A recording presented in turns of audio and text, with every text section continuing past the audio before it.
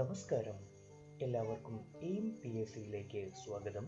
VEO പരീക്ഷയെ മുൻനിർത്തി previous question പേപ്പറുകളുടെ ഡിസ്കഷന്റെ രണ്ടാമത്തെ ക്ലാസ്സാണ് ഇന്ന്. ആദ്യ ക്ലാസ് കാണുവാൻ സാധിക്കാത്തവർ അതുകൂടി കാണുവാൻ ശ്രമിക്കുക. 2014 VEO എക്സാമിന്റെ ക്വസ്റ്റ്യൻ പേപ്പർ ഡിസ്കഷനാണ് ഇപ്പോൾ ചെയ്തുകൊണ്ടിരിക്കുന്നത്. ചോദ്യങ്ങളിലേക്ക് കടക്കാം. ഇന്ത്യയിൽ ആരുടെ ജന്മദിനമാണ് ദേശീയോദ്ഗ്രഥന ദിനമായി ആചരിക്കുന്നത്? ഇന്ദിരാഗാന്ധി. ഇന്ദിരാഗാന്ധിയുടെ ജന്മദിനമായ November 19 national integration day. November 19 തന്നെയാണ് ഇന്റർനാഷണൽ മെൻസ് ഡേ എന്നും അറിയപ്പെടുന്നത്. സർദാർ വല്ലഭായ് പട്ടേലിന്റെ ജന്മദിനമായ ഒക്ടോബർ 31 നാഷണൽ യൂണിറ്റി ഡേ എന്ന് അറിയപ്പെടുന്നത്. 500-ലധികം നാട്ടുരാജ്യങ്ങളായി ചിതറിക്കിടന്ന ഇന്ത്യയെ സംയോജിപ്പിക്കുവാനായി പ്രയത്നിച്ച ഇന്ത്യയുടെ ഉരുക്കുമനുഷ്യൻ എന്നറിയപ്പെടുന്ന സർദാർ വല്ലഭായ് പട്ടേലിന്റെ ജന്മദിനമാണ് ഒക്ടോബർ 31. ഒക്ടോബർ 31 തന്നെയാണ് ഇന്ദിരാഗാന്ധിയുടെ അസാസിനേഷൻ സംഭവിച്ചതും. അതായത് ഇന്ദിരാഗാന്ധിയോട് കണക്ട് ചെയ്യുകയാണെങ്കിൽ ജന്മദിനം ദേശീയോദ്ഗ്രഥന ദിനമെന്നും മരണദിനം രാഷ്ട്രീയ ഏകതാ ദിനമെന്നും ഓർമ്മിക്കാം. യഥാർത്ഥത്തിൽ സർദാർ വല്ലഭായ് പട്ടേലിന്റെ ജന്മദിനമായതുകൊണ്ടാണ് ഒക്ടോബർ 31 രാഷ്ട്രീയ ഏകതാ ദിനമായി ആചരിക്കുന്നത്. ഓർമ്മിക്കുവാൻ വേണ്ടി മാത്രമാണ് ഇന്ദിരാഗാന്ധിയുടെ മരണദിനം നാഷണൽ യൂണിറ്റി ഡേ ആണെന്ന് സൂചിപ്പിച്ചത്. മറ്റൊരു ഓപ്ഷൻ ജവഹർലാൽ നെഹ്റു. നമുക്കറിയാം, ഇന്ത്യയുടെ ആദ്യത്തെ പ്രധാനമന്ത്രിയാണ് ജവഹർലാൽ നെഹ്റു. കുട്ടികളെ ഏറെ സ്നേഹിച്ചിരുന്ന ചാച്ചാജി എന്ന് വിളിക്കപ്പെട്ടിരുന്ന പണ്ഡിറ്റ് ജവഹർലാൽ നെഹ്റുവിന്റെ ജന്മദിനമാണ് നവംബർ 14. നവംബർ 14 ഇന്ത്യയിൽ ചിൽഡ്രൻസ് ഡേ അഥവാ ശിശുദിനമായി ആഘോഷിക്കുന്നു. എന്നാൽ യൂണിവേഴ്സൽ ചിൽഡ്രൻസ് ഡേ എന്ന് പറയുന്നത് നവംബർ 20 ആണ്. മാറിപ്പോകരുത്. ഇന്ത്യയിൽ ചിൽഡ്രൻസ് ഡേ ആയി ആഘോഷിക്കുന്നത് November 14, universal children's day November 20. അടുത്ത ഓപ്ഷനായ മൊറാർജി ദേശായിയുടെ ജന്മദിനം ഫെബ്രുവരി 29. പരീക്ഷകളിൽ അങ്ങനെ ചോദിച്ചു കണ്ടിട്ടില്ല, എങ്കിലും ഓർമ്മിക്കുവാൻ എളുപ്പമാണ്. കാരണം ലീപ് ഇയർ അഥവാ അതിവർഷത്തിൽ മാത്രമാണ് ഫെബ്രുവരി 29 എന്ന ദിവസം കാണപ്പെടുന്നത്. അടുത്ത ചോദ്യത്തിലേക്ക് കടക്കാം. ലോക പൈതൃക പട്ടിക തയ്യാറാക്കുന്ന UNOയുടെ ഏജൻസി ഏത്? ഓപ്ഷനുകളുടെ പൂർണ്ണരൂപം പരിശോധിച്ചാൽ ഉത്തരം എളുപ്പത്തിൽ കണ്ടെത്തുവാൻ സാധിക്കും. യുനെസ്കോ ആണ് ലോക പൈതൃക പട്ടിക തയ്യാറാക്കുന്ന UNOയുടെ ഏജൻസി. ഓപ്ഷനുകളുടെ പൂർണ്ണരൂപം ഇപ്രകാരമാണ്: WTO world trade organisation, UNICEF United Nations international children's emergency fund, ILO international labour organisation, UNESCO United Nations educational scientific and cultural organisation. അടുത്ത ചോദ്യം നോക്കാം. ചേരിചേരാ പ്രസ്ഥാനത്തിന്റെ ആദ്യ വനിതാ ചെയർമാൻ ആരായിരുന്നു? ഈ ചോദ്യം PSC ഒഴിവാക്കി. ചേരിചേരാ പ്രസ്ഥാനം അഥവാ നോൺ അലൈൻ മൂവ്മെന്റ്. ചേരിചേരാ പ്രസ്ഥാനത്തെ പറ്റി പറയുകയാണെങ്കിൽ ഐക്യരാഷ്ട്രസഭ കഴിഞ്ഞാൽ ഏറ്റവും അധികം അംഗരാഷ്ട്രങ്ങളുള്ള അന്താരാഷ്ട്ര സംഘടനയാണ് ചേരിചേരാ പ്രസ്ഥാനം. ചേരിചേരാ പ്രസ്ഥാനത്തിന്റെ ആദ്യ സമ്മേളനം നടന്നത് 1961 ബെൽഗ്രേഡിൽ വെച്ചാണ്. 2018 17ാമത് സമ്മേളനം നടന്നത് വെനിസ്വേലയിൽ ആണ്. 2019 18ാമത് സമ്മേളനം നടക്കുന്നത് അസർബൈജാനിലാണ്. അടുത്ത ചോദ്യം. ഒന്നാം ഇന്ത്യൻ സ്വാതന്ത്ര്യ സമരം പൊട്ടിപ്പുറപ്പെട്ട വർഷം? 1857. 1857 ഒന്നാം സ്വാതന്ത്ര്യ സമരം പൊട്ടിപ്പുറപ്പെട്ടത് ഉത്തർപ്രദേശിലെ മീററ്റിൽ നിന്നായിരുന്നു. സ്ഥലവും വർഷവും ഒരുപാട് വട്ടം ആവർത്തിച്ച ചോദ്യമാണ്, നിർബന്ധമായും ഓർത്തുവയ്ക്കുക. 1857 ഒന്നാം സ്വാതന്ത്ര്യ സമരം ആരംഭിച്ചത് മീററ്റിൽ നിന്നാണ്.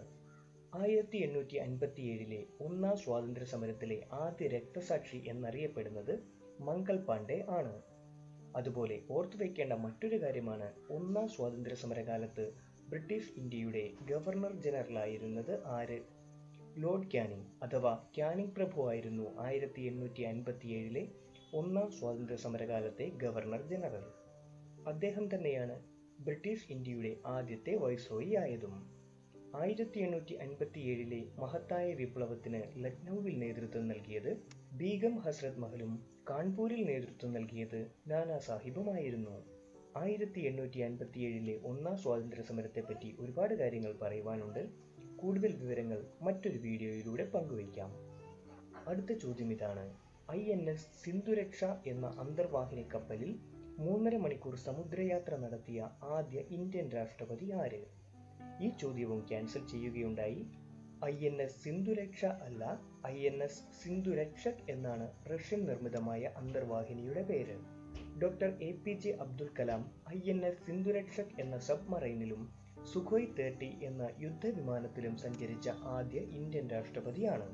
അതുപോലെ തന്നെ സുഖോയ് യുദ്ധവിമാനത്തിൽ സഞ്ചരിച്ച മറ്റൊരു ഇന്ത്യൻ രാഷ്ട്രപതിയാണ് പ്രതിഭ പാട്ടീൽ. അടുത്ത ചോദ്യം നോക്കാം. ISROയുടെ ഇപ്പോഴത്തെ ചെയർമാൻ.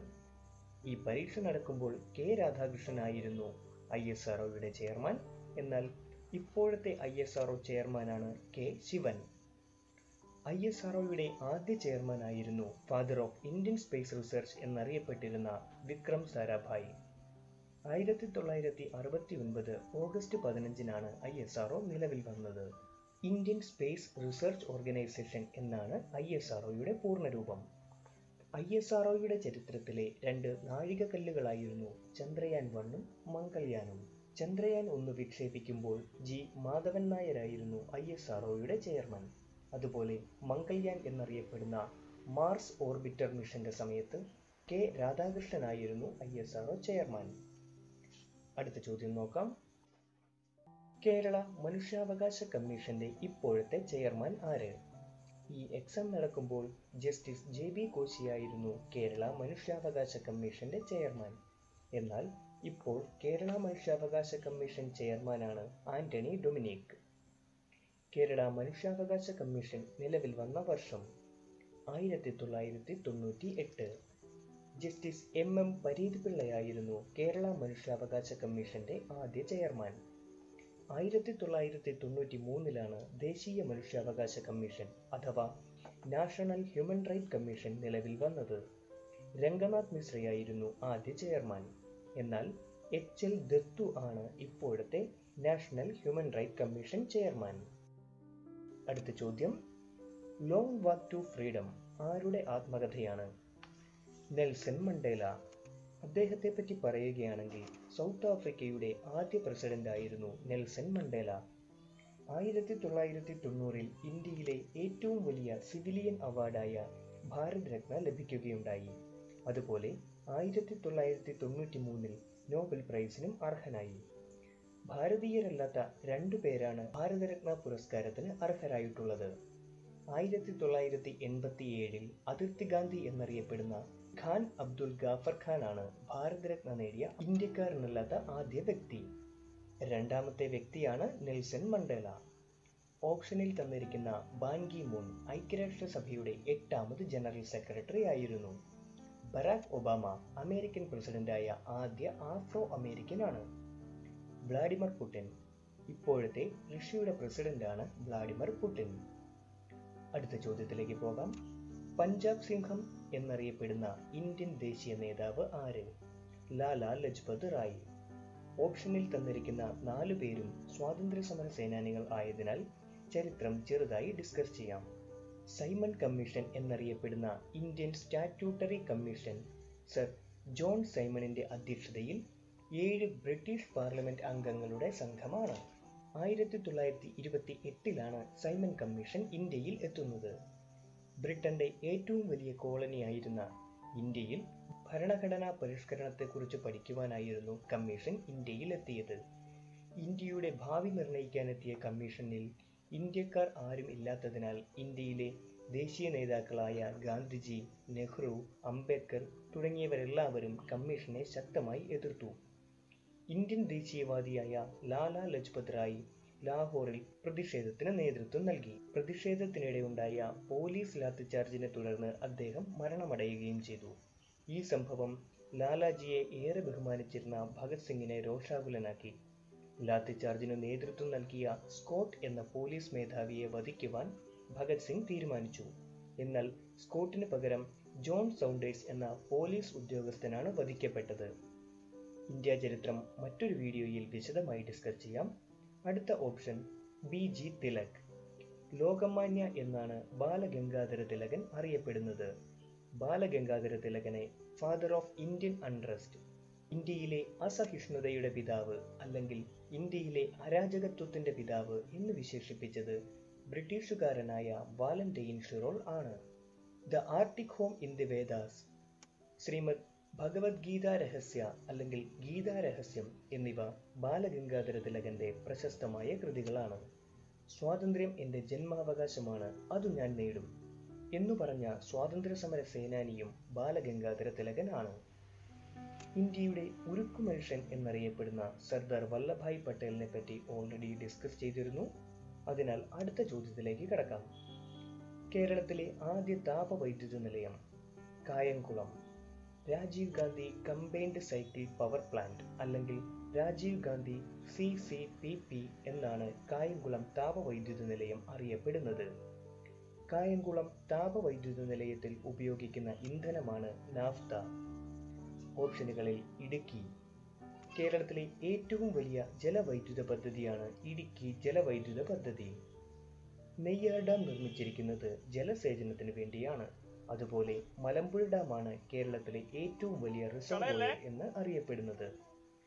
കൂടുതൽ വിവരങ്ങൾ അടുത്ത വീഡിയോയിൽ പങ്കുവയ്ക്കാം. നിങ്ങളുടെ അഭിപ്രായങ്ങളും നിർദ്ദേശങ്ങളും ചാനലിന്റെ മുന്നോട്ടുള്ള പ്രയാണത്തിന് അത്യന്താപേക്ഷിതമാണ്.